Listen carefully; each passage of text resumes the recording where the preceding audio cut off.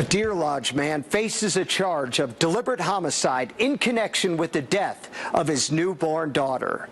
Blaze Eugene Sievers, age 24, is accused in the death of his 2-week-old infant daughter and remains jailed in Powell County on $500,000 bond, according to Powell County Sheriff Gavin Rosales.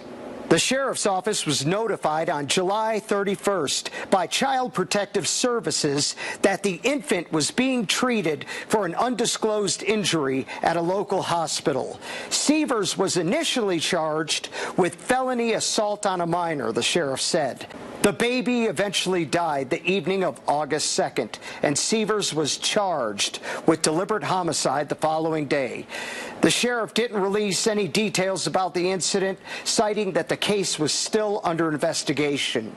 The sheriff added that this is a very difficult case for everyone involved. I've been doing this for approximately 24 years here in Powell County. This isn't the first one we've had.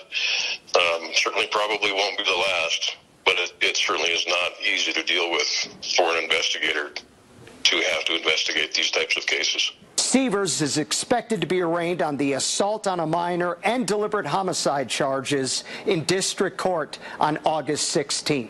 In Deer Lodge, John Amy, MTN News.